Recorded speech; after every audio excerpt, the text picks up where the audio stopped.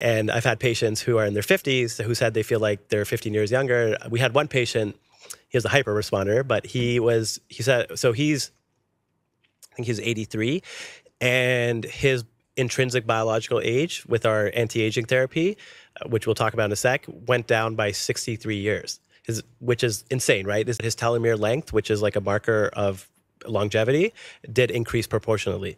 And he literally said he felt like he was 18 again. And he has so much more energy and strength and vitality. So statin has actually been around in bodybuilding for like 20 years because it's a myostatin inhibitor. I don't know if you remember when we like, I'm sure you remember because we're like a similar age. When we were younger, there always used to be like, oh man, I can't wait to get a myostatin inhibitor. Because those big jacked ass cows, right? Those Belgian blues, because they have myostatin deficiency. And I'm pretty sure Ronnie Coleman and Big Ramy and all these top guys have a myostatin deficiency.